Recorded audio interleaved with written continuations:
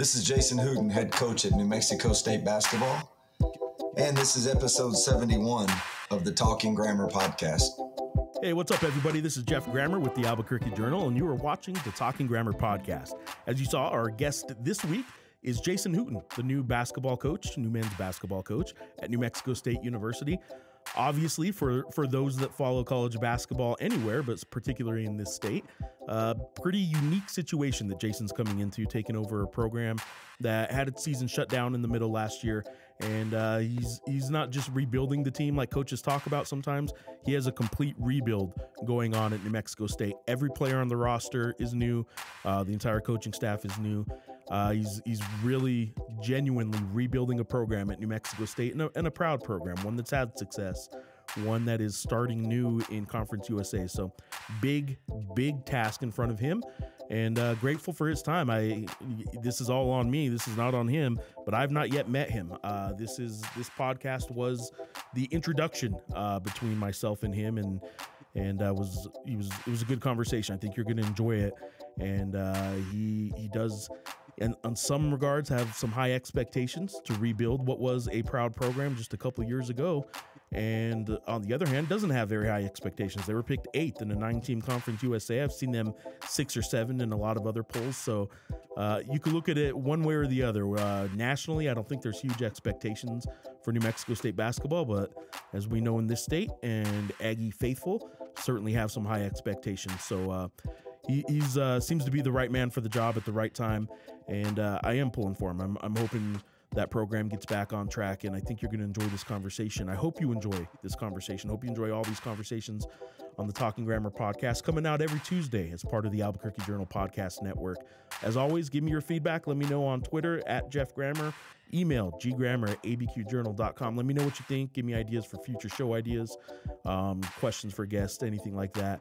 For now, hope you enjoy this conversation with the new New Mexico State University basketball coach, Jason Hooten. Jason, thank you for joining me. I before we get started, I'm going to tell everybody right up front that you've been here in New Mexico since March, and I have failed to get down to Cruces and introduce myself and to meet you. So this is actually, so people know, this is the introduction. This is my introduction to you, and we have not met before. So first of all, nice to meet you, and welcome to New Mexico. Thank you. Appreciate that. And heard a lot about you, obviously. See a lot on Twitter, and know you do a great job with, the sports world and covering a lot of the schools here in the state. Well, I appreciate that. I will also, since I have not annoyed the Lobo fans up here enough recently, I'm going to remind everybody and tell you that I am a New Mexico State grad. I was there when my good friend Brandon Mason was down there playing, and if you guys don't find a way to bring back these t-shirts this year. Oh, I love it. Let's see. Yeah, that's awesome. I was an original Panamaniac. Well, original, 20 years ago. Well, shoot, 20 years ago. I'm flattering myself there. It's been more than 20 years now. But Panamaniac t-shirts for the whole student section. If you guys don't bring those back, I'm going to be highly, highly disappointed. You guys got to find a way. We're going to work on that. I'm going to work on getting the whole student section of some of those t-shirts. I think that'd be a great, great, great twist right there. I know Mario can pull it off. If anybody can pull it off, it certainly is Mario. Would be that, yes. For those that are just getting to know you right now, Jason was hired in March after 19 years, and correct me if any of this stuff is wrong. 19 years at Sam Houston State, 6 as an assistant coach, and 13 as the head coach. Couple really successful years that I'm going to get into because I'm a Ken Pom junkie. And 2 really good seasons, one of them being last year. I think last year, statistically, at least as Ken Pom goes, was your best season at Sam Houston State. 2015 was another one. I'm going to get into that kind of stuff and on the court in a minute. But who came with you to New Mexico State? It probably had to be, after 19 years, a pretty tough decision to leave the home life that you had built in Texas. And from what I hear, you may not even be the top coach in your family. You may not be the top athlete in your family. I want to hear about the family life a little bit. Who came with you? Yeah. So it was a tough decision, not from not from a job and a basketball standpoint, although it was still hard, when you feel like you've been a big part of something and you've built or felt like you were part of something that has been built, it's always hard to leave it for sure. And it's in good hands with my associate head coach, Chris Mudge, getting the job, but still a bittersweet. I mean, you feel like you're making a move that's great for your career. It's great for your family. But at the same time, it was never, it was never just a wham, bam, that's an easy decision to make. So, but my family came, when I got the job at the end of March, it was right around the Final Four. And so I went back and stayed there at the house for a couple of weeks while, we were recruiting and out on the road in that area a lot, because that's going to be a big base of where we'll recruit from, is obviously some Texas from our ties. But in the meantime, my family was finishing up school. My wife and my children all went to the same school. My wife coached at that school and was my daughter's coach, and she was a teacher. So volleyball, is that right? Yep, she was our volleyball and softball coach. Actually, she coached her in both sports, and so they had to finish up school. And then, of course, I came back out and was out here until about. I guess I was out here until June 1st by myself, and was back and forth some. Had a little bit of a family matter there in the midst of that. My father passed away around May 16th, and so it was back and forth a little bit, trying to take care of my stepmother and doing some things there. But my family got out here about June 1st, and it's been a really good move for us. The people here in Las Cruces, I just can't talk enough about how friendly everyone is and how warm and welcoming. And, it's just, the comments that have been made to us about how they appreciate us taking the job. And, and just the fact that they feel really good about, our staff and the kids that we've brought in, and, and the fact that we're going to try to get this back up on its feet. I know the history of New Mexico State is probably a big part of why you knew this job, despite whatever happened last year. Probably knew that this job was a good one to take, and it's respected. It is a program that is respected around the country. Is that a fair statement? Oh, for sure. I mean, you look at the past, and there's not many mid-major programs that can say they've been to a Final Four. And now we all know how hard that is to do in this day and age. And that's not to take anything away from what had been done in the past. But, the landscape of college basketball is different for sure. And, but, just the crowds and, as you said, the Panamaniacs and, and Coach Henson and just, and I always mention him, but, just there's been a lot of great coaches here. I mean, Coach Jans did a fabulous job here. And, I just really felt like this is a basketball school. And I hate to keep saying that, because all of our sports are good. As you can attest to that, our football team right now is probably going to end up having probably the best season in the history of our program. It's crazy what's going on with football right now. Yeah. And it to me, though, that's just a sign of, I know we took a lot of heat there in the spring, but man, that's a sign of healthy. That's a healthy athletic department. When you've got our soccer teams fixing to win the league, our volleyball teams up in the top half. I mean, you're just looking at across the board at all of our sports, and it tells you a lot from the top, right? It tells you that we've had good administration, and it tells you that you've got a good athletic director. I always said athletic directors, there's two things that they need to be really good at. The first one is raising money, and the second one is hiring coaches. And, if you're winning, then most of the time you're having the resources that you need in order to win. And, I just think hiring coaches is important. I mean, there's probably a lot of people that, didn't want to take a chance or, didn't want to come in here and take this job. But I felt like that this was an opportunity that, as you said, you just look at tradition and you look at the past and you look at the care factor. And, even from a young boy growing up in the state of Texas, you always knew who New Mexico State was basketball-wise. And, I just wanted to be at a place like that, and again, that's not a knock on Sam Houston. But I just thought that no matter how good a teams we had at Sam Houston, when you hear Sam Houston, you think of football. And again, that was not a knock on, here or there. It was just a simple fact that I wanted to go somewhere where people, they really, really care. Sure. I know you said if an AD has two jobs and it's to raise money, Mario can take care of that. If it's about hire good coaches, well, the pressure's on you now. Now you got to make sure that he looks good by you turning this thing around. Before I get more on the court, and you mentioned your father, the Texas Rangers, as we record this, are about to play in the World Series. If I am informed correctly, you are a big Texas Rangers fan. And I think I've seen on Twitter that was your dad a Rangers fan as well? Yeah, so that's probably an understatement about how big of a fan I am. When the hardest 2 days, two of the hardest days of my life, obviously, were the day that I got the phone call about my dad, and then the day that I had to get up and speak at his funeral. But one of the things I said was, the fact that there's probably one thing. He was alive to see me get this job, and he was here for the press conference. And I thought that was one of the most special days of my life. And then, but, we went through some tough times being a Texas Ranger fan. And, I hope that I wanted him to be here to see them win their first World Series, but, he's got a good seat up there, and hopefully it comes true. But, baseball was a big part of our family. My uncle was a professional baseball player.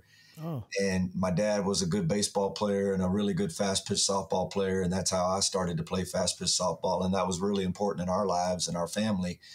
But, that's kind of one of the first things that a young boy and a dad does, right? Is, you have those things that you do together. And baseball was that thing. I mean, he took me to a Texas Rangers game when I was about 5 years old. And, it was back when I remember the first game we ever went to was when Reggie Jackson played for the Yankees. And, I was back in the mid 70s, early 70s. So, it was something that we always went to. I remember one of the first games we ever went to, we were driving around the stadium, and this was before they were just building DFW Airport. And I remember we were driving around, and we drove out there, and we're like, yeah, they're building an airport here, and at that age, you don't even know what an airport is. And it's kind of interesting how that all kind of turns. But that was an old Arlington Stadium with the metal bleachers. And, I think that weekend it was a 4-game series. I believe we watched all 4 games. And I think one of them, it rained, I believe. If I remember one of them, it rained real bad. And so those are just memories that, again, I think most young boys and their dad has is, going to a sporting event, whatever that is. But, baseball was just kind of always in our family, in our household, baseball was just kind of what we did. We sat and watched a lot of baseball. And, back then it was, TBS and Ted Turner owned so the Braves were on every night, and you either watched the Braves and the Rangers and, maybe a little bit of WGN and the Cubs. Yep. But other than that, that was kind of just what you did. And then I was a baseball player growing up. I played basketball, but I didn't fall in love with basketball until about 9th or 10th grade. And I was pretty good when I was young, but baseball was just always kind of going to be the thing. Everybody in the family did it. Everybody told you that's what you were going to do. And I had plenty of opportunities to play baseball in college as well, but there was just something about basketball. I believe, sometimes when people tell you that you can't do something, that's usually when it kind of draws you to it a little bit more. And, maybe that my personality, maybe who I am, maybe that's kind of what drew me to this job as well. Maybe there are a lot of people that say, why did you do that? And you can't get that turned around, or you can't get it back to where it needs to be. And so, I've always been a person that's just been intrigued by challenges. It is a unique thing you're going through right now too at New Mexico State, where it's a true rebuild. I mean, you know it better than anybody. It's not just a rebuild that sometimes coaches say is a rebuild. This is a complete rebuild, and that hasn't happened at New Mexico State in a long time. I'm thinking back off the top of my head here. I should have written this down, but Chris Jans took over a good program from Paul Weir. Paul Weir took over a successful program from Marvin Menzies, who took over a successful program from Reggie Theus. And Reggie was really the last, if I'm remembering correctly, the last rebuild when he took over Lou Henson had to step down, and Tony Stubblefield was an interim head coach down there. And that was really the last rebuild here was when Reggie took over. And now it was a different era. There's different challenges today than there ever were. Some people say NIL and transfer portal makes turnarounds easier. I don't know if it makes it easier. It just makes it different. You haven't had to. New Mexico State hasn't had to rebuild like what you're having to go through really ever. And even the closest second, I think, was quite a while ago when Reggie took over. So you're undertaking you're taking on something pretty unique. Yeah, I actually I was talking to a really good friend of mine who was an assistant coach here named Russ Bradford. He actually does color now on our TV, and he and I have been friends for about 25 years. And I believe one year when he was an assistant, and I don't remember, it may have been that time when Coach got sick, but I just remember talking to Russ, and they basically had to go get a whole new team. Yeah. Other than that, except for maybe the year, and I don't want to botch up history here and exactly who it was, but there was a team that had a plane crash one year, and I don't believe if it was Northern Iowa or Valpo or someone like that. I can't remember, or Marshall or someone. But just remember that they had to complete rebuild. So this may be like only the second or third time that I know of where you have to actually. Yeah, where you've actually got to go in and get a whole new team. And, is the portal help it? Sure, there's no question. But I think it only helps it in a sense that you can fill a team, right? Not you're trying to fill a team, but you're trying to fill a team with your kind of guys. And I think when we took the job, how hard it was as far as the negative recruiting, And I'm a person who never negative recruits because, first of all, it's not the right thing to do. And second of all, it'll come back around to somebody who's doing that. And we had a lot of people do it to us. And so when it's all said and done, at the end of the day, it'll come back around for sure. But, I think that part was tough because, you didn't just necessarily go get, 100%. You're not always in that situation getting the exact guy that maybe you would have gotten if you weren't in that predicament or in that situation before. And again, that's not a knock on anybody. It's just when you've got a year or two of recruiting, you're having an opportunity to actually go out and get to know the kid and get to know the parents and get to know what they're about and what they're like and what their coaches were in the past. And, think about that in a year and two span. And we did all of that in basically 2 months. And so it makes it difficult. I mean, it really does. And there's no excuses to be made. We're excited about our team. We're excited about what we have. And we're looking forward to the season. And I think we've got a lot to prove. I think, too, that people wondering, what you're about, what your team is about. Again, I mentioned earlier, I'm a Ken Palm junkie. So I'm going to go through your Ken Palm kind of profile as I see it, just looking at numbers on a screen. And you tell me how much of that is indicative of maybe what Jason Hooten basketball is and how much of it is just sometimes a number's just a number and not as representative of what you want on the court. First off, at Sam Houston State in the Southland Conference, most of the time, but the past 2 years in the WAC, you guys ranked 73rd last year on final Ken Palm. And just for some context for people up here in Albuquerque that might be watching and want to know kind of what that means, what 73rd means. Utah Valley was the best team in the WAC last year, ended up ranked 64th in Ken Palm. They're the team that beat the Lobos in the NIT last year here in the pit. UNM finished 66th, and you guys were out of the WAC right there at 73rd. So right in that realm last year is where you guys were. And with the 26-win season, you guys had the 21st ranked adjusted defensive efficiency out of 363 Division I teams. So one of the best defensive, statistically speaking, best defensive teams in the country.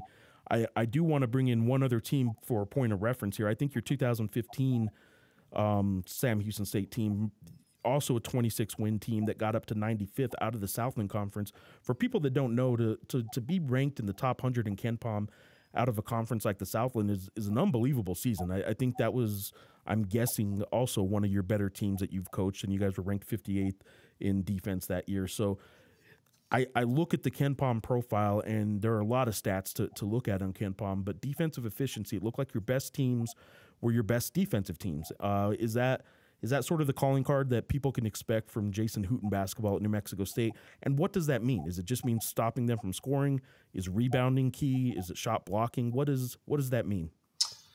Well, I mean, I do think that, that is my background for sure. I am a defensive-minded guy. And, I think when you talk about defense, to me, it has a lot to do with your toughness. We've been very blessed to have tough kids that want to be coached hard and that want to play hard and do the things that we feel like are necessary to win basketball games. So it has been a mantra of mine. It's been kind of, that old saying, that's what I've hung my hat on for sure.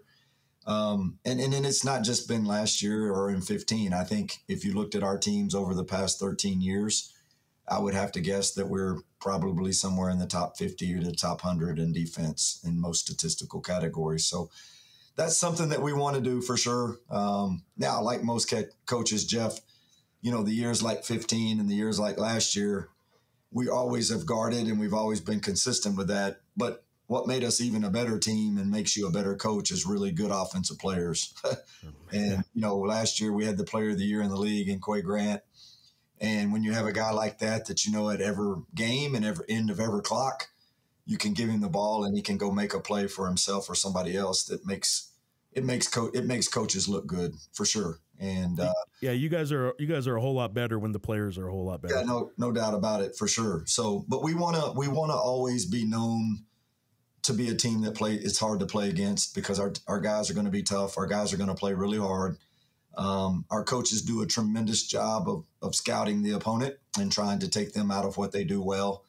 I take a lot of pride in that because I was taught by the great Lon Reisman that if, there's going to be a lot of nights when you're just not going to make shots. There's going to be a night when, you just don't have it offensively. And I think those are still times when you can win and you have a chance to win and you give yourself a chance to win by being good defensively. I want to ask about tempo. I know tempo is a buzzword that coaches, when they get hired, sometimes I know Jordan Sperber had mentioned it, who's Hoop Vision, who has some New Mexico State ties himself, but he does a little compilation that he posts on social media every year, the coaches' introductory speeches. And a couple of years ago, it was every coach saying, we're going to play at a high pace. We're going to play at a high pace. And a good 30 new hires that year, I think, all said the same, kind of had the same phrase.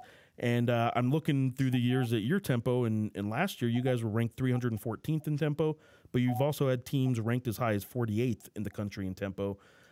Is tempo something that just comes and goes with your roster, or is there a tempo you would prefer your teams play at? Man, that's a really good question. I think we all want to play fast. I mean, I don't think there's guys that just come in and say, you know what, we're not gonna play fast. But I think it just depends on your roster and it depends on your team. This year, I think our numbers aren't going to be what I want them to be. I think this is going to be one of those years where, we're probably only going to play anywhere from 7 to 9 guys. Whereas our team last year, we had a pretty good number of depth and we could play a little bit, although that is a little surprising that we were that slow of pace. But, I think it just depends. I mean, I think if our team can be deep and we can play a lot of guys, I'd like to get up and down and I would like to play faster and shoot more threes.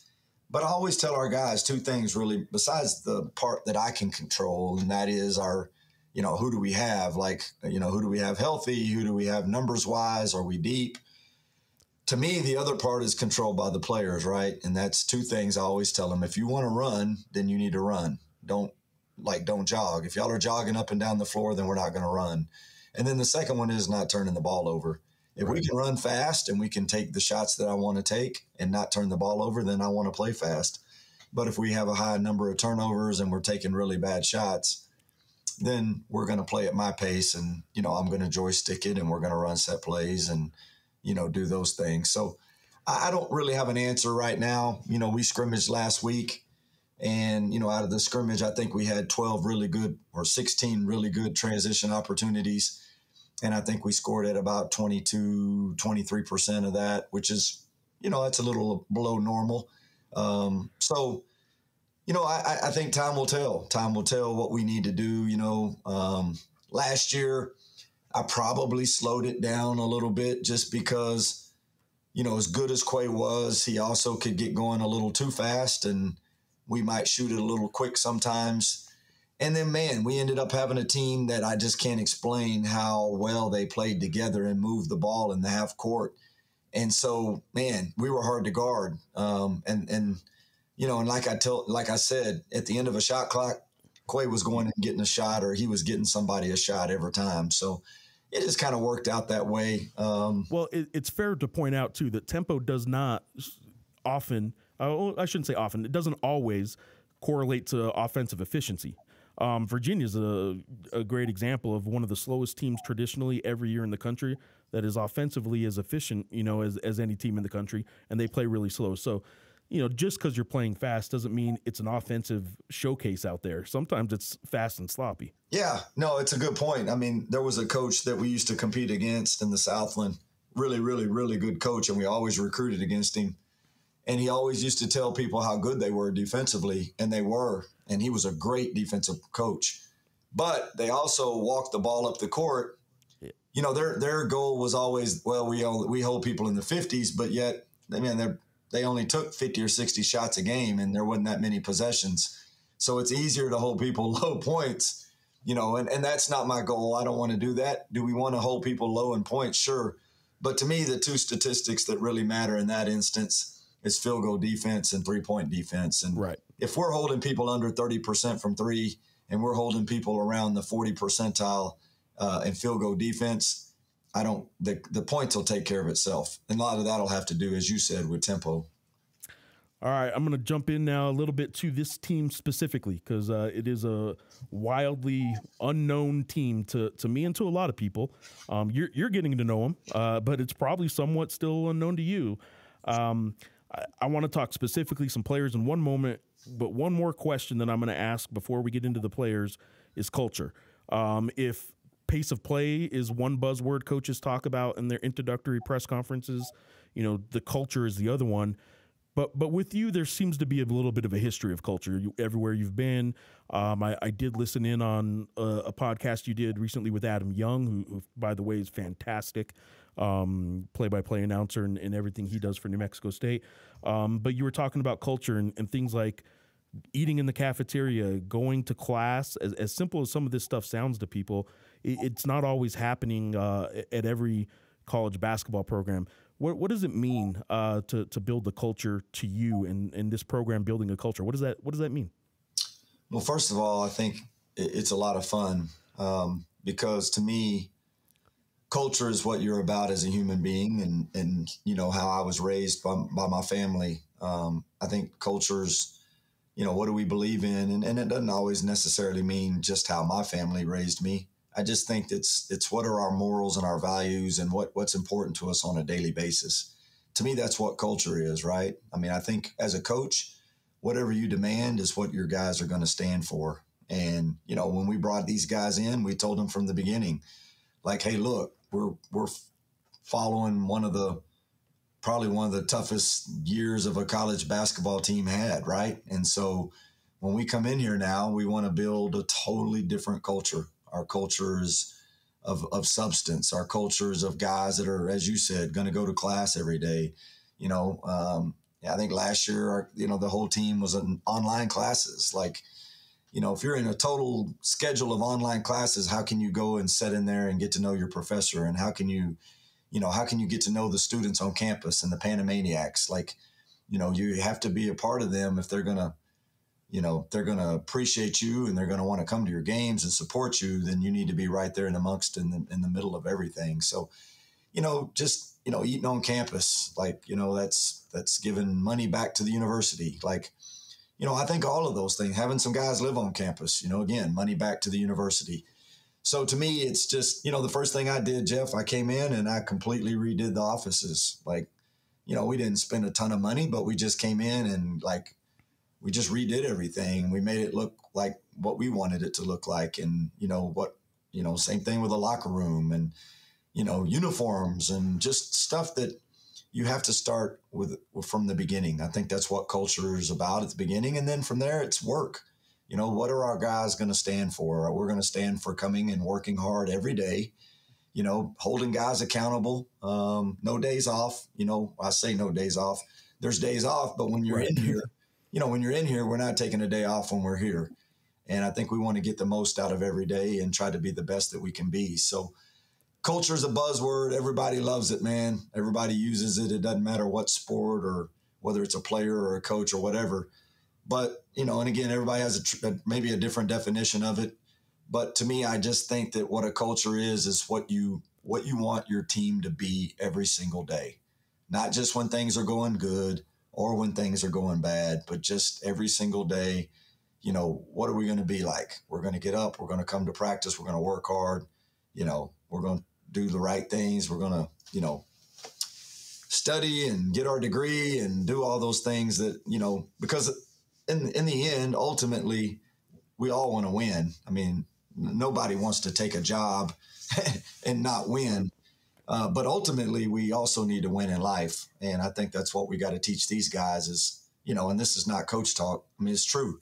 Like when they leave here, just no different than my kids at home. Like when my kids go off to college and they finish, like the most important thing to me is that they can take care of themselves and that they can go out there and they can be, you know, they can be a citizen that has a wife and kids or whatever, significant others, and they got children and they got a house payment and a car payment and, you know, they got a job that they love, right? That's what, like people say all the time, you know, what about your job? I don't have a job. Like, This is what I love to do. And I think when you really, truly love something, it doesn't really feel like work to me. I know I get paid to go watch college basketball, and sometimes I'll come home complaining about work, and my wife has to remind me. Yeah, I mean, what did you do today? Oh, yeah, that's right. You watched games. So, yeah, I get put in my place sometimes when I complain. Luckily, I don't complain too much about it. I'm pretty grateful myself. So, love it. Let's talk about this team a little bit. I will start with the waiver situation, which is hitting your program with two pretty key players. If I'm not mistaken, there's still two waivers that you guys are waiting on. The first one seems to me to be what could be a major swing for this program. I'll see if I get his last name right. Femi Adukale. Pretty good. Pretty close.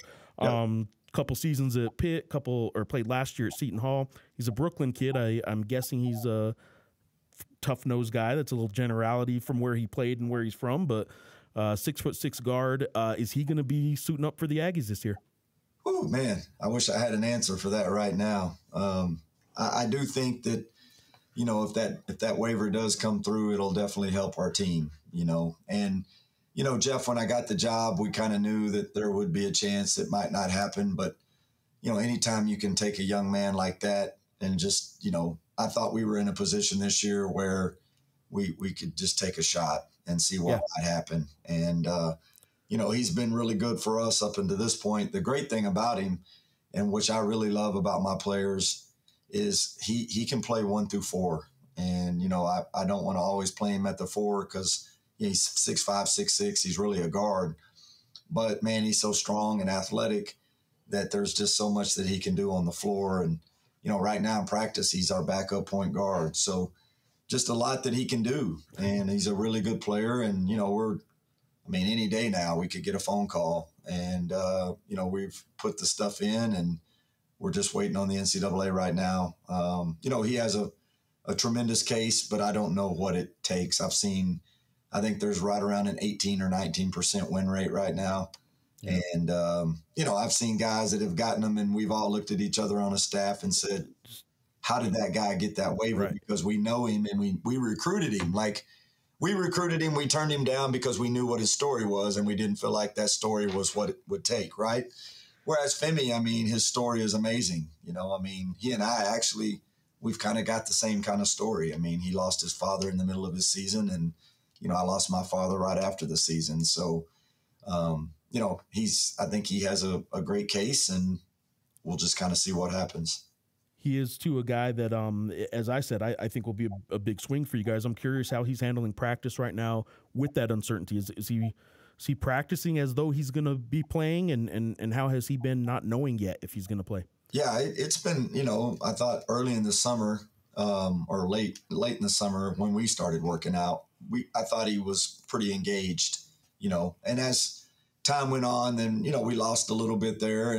But here in the last couple of weeks, I thought he's, as we get closer to being able to play, he's been really engaged, and, he's practicing as an if, but I think it'll be tough. I mean, if he doesn't get that waiver, then, obviously we need him to come in every day and try to push these guys and help them get better. All right, your other guy that is sitting on a waiver request right now, 7-footer, that alone indicates that he could be obviously a big part of the team. But Davian Bradford, he's played at both Wake Forest and Kansas State and has had some good seasons with them. I'm curious where you're at with Davian Bradford and his waiver and just his, I guess, is he ready yet to play? I know he probably has to get into a little bit better shape right now, but that could be said for a lot of players right now too, probably. So where do you stand with Davian Bradford right now? Yeah, he came in, he was pretty out of shape when he got here and overweight. I think we've got him down. I think he's lost like 22 pounds. And I think right now he's like right at 289, which is still probably about 20 pounds, 25 pounds overweight. But, each day he just gets better and better. And yesterday, in fact, was his best practice he's had since he's been here. And, this guy's a really good player. Now, with him, I knew I didn't care whether I got it or not. I knew that we wanted him and we were going to take him and sit him out because, to have a guy like that in your lineup next year, and he'll be 250, 260, he's going to be a problem in Conference USA. It's interesting because he was at K-State with Casey, and so Casey and him were teammates that first year, and now Casey's a senior for us, and if Casey leaves, then he'll just step right into Casey's position. So Davion's a good kid. He's working real hard. I think he's got a good mindset that if he gets it, great, and if he doesn't, great. So I think he's in a good spot. You mentioned Casey. He's the next guy on my list because he is the guy that came over from, while he did play at UTEP, he did play at K-State, as you mentioned. He was with you last year at Sam Houston State, 6'10", forward, listed as a forward. He's probably going to be playing the 5 for you, I imagine. I'm curious what people can expect from Casey. Let's see if I get his last name right. Ezeagu? Yep, Ezeagu. Yep. What are you getting him? Yep, and to help you out, I don't know how familiar you are with this, but there's no such thing as a center anymore. All the centers want to be listed as forwards. So they're all stretch fours, right? We have guards and forwards now. I haven't seen a center listed on a roster in a long time. So yep. Anyway, no, Casey's outstanding. I think the greatest thing about Casey is the person that he is. I've never been around a more high character guy than Casey. He's about the right stuff. He comes in every day. He works really hard. He takes care of his body. He's had a couple of knee surgeries and, he's not as fleet of foot as he once was, but just, again, works really, really hard and does all the things necessary for him to stand up and be in a position to play a lot of minutes. And he's been great. He's been a good leader. He's talked. We have so many new people that these guys are all trying to learn our system. They're trying to learn, what I want, but they also are trying to learn, just me day to day. And I think Sure. Casey's been able to help them with that, and what coach is looking for and, what kind of mood is he in today. And I think all of that stuff is kind of important. And Casey's been tremendous with our guys. You guys, I'll hit 3 guards that I'm going to name that I think could have a good season for you real quick. I'd say you guys are guard heavy a little bit, maybe not a lot of size, but your guards are big in general. Brandon Suggs, a guy who's played Central Florida, I believe. Jordan Rawls, Jalen Jackson-Posey. Those are 3 guards that I think could have good seasons for you. I might be missing somebody. I might be wrong on one of them. Tell me a little something about your guard play. Yeah, no, so I think for right now, those are 3 guys that'll start for us probably. And, we haven't gotten all together yet. Suggs has been a little bit banged up, and so there just hasn't been a lot of days where we've had all 5 guys on the court. Rob Carpenter hurt his foot about 3 or 4 weeks ago and hasn't practiced or played. And so I just hadn't seen what our team would look like, with everyone in there. But I do think we're pretty guard heavy. I do think we have a little bit of some depth there.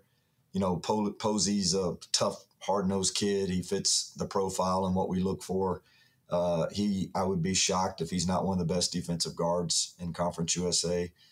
Jordan Rawls was a guy that we felt like he played a lot at Western Kentucky and had real good numbers. And just felt like, that familiarity with the league and that level, I thought, he was a guy that could really help us. And he's done a good job. And then, of course, Brandon's 6'6", and he's a legitimate guard. And, long and athletic and can really score the basketball. And he's got good numbers. We stat practice every day. And up until this point, he's done a really, really good job at his field goal and three-point percentage. So, I'm happy with those three guys. And then, Jaden Harris has really surprised me. And, Christian Cook has really surprised me. So those two guys, I think, give us extreme depth in that area. And, now you're looking at already 5 guys, and you haven't put Femi in there. So if you have a chance to get Femi in there, now you have 6 guys that you could play in 3 different positions. And so I'm pretty pleased with that if it works out that way. Now if Femi doesn't get his waiver, maybe we're a body short in there somewhere. But for the most part, I'm very pleased with that position. And, I would like to have a little bit more depth at the power forward spot. Our backup center is a guy who's never played on this level before, and he's getting better every day. And I do think before it's all said and done, he'll help us a lot. And then, again, I just would like to get Robert Carpenter out there so we can see what he can do when it all starts to get going. All right, Jason, I'll let you go with this. I know you got to practice, you got to get to, and first of all, very gracious with your time. I'm very appreciative of it. You guys were picked in the 6-7 range, depending on what magazine or preseason poll you look at it. I think you were 6th or 7th in the actual official Conference USA poll. Probably a fair guess, because for a lot of us, it is a guess. We just don't know much about your team. But how does that eat at you, knowing you were picked in a 9-team Conference USA towards the bottom half? Not at the bottom, but are you okay with the fact that you realize your team's a relative unknown, or does it eat at you a little bit? Well, you'd have to say I think you'd be lying if you said that didn't eat at you. We were picked 8th actually out of 9, and Coach Harper at Jacksonville State and I were laughing at Conference USA Media Day. I was like, man, these people got no clue. They picked you behind me. I was like, man, they should have picked you 8th, if anything, and I should have been 9th. And he laughed and said, no, but we, all jokingly, our last 2 years in the WAC, the first year we were in the WAC, we were picked 7th, I think. And we finished, tied for 2nd. And basically, if we would have just won one more game, we would have finished 1st.